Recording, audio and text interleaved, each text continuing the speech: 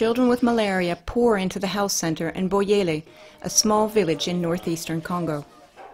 Orally administered treatment is not always sufficient. This 4.5-year-old boy is anemic and is having convulsions, signs of severe malaria.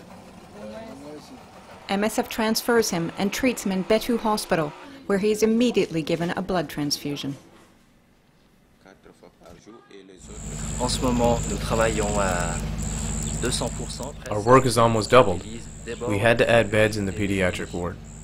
We're right in the rainy season, which means there's a rise in cases of malaria, especially severe cases, with patients needing to be hospitalized. Surtout des malarias graves qui sont hospitalisés.